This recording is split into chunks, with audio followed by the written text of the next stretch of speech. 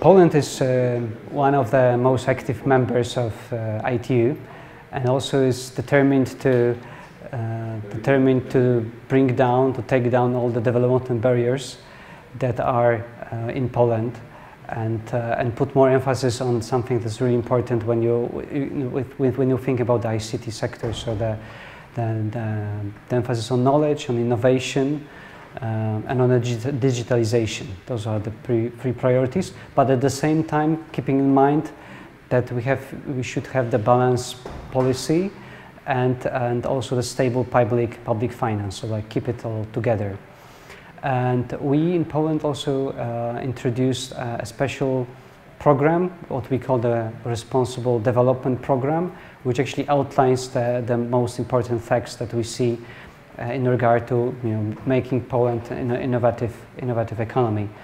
And what we see is as a most important case is the fact that we want to build an information system that is coherent, logical, and efficient, that has the e-services, it is able to provide the e-service at the national and European level, at the high quality and economically justified cost. One of the initiatives that we specifically in Poland see as important regards the so-called digital identity, which we see the digital identity is actually the most important factor, the central point of any e-services. And this is what actually makes the e-services attractive and popular.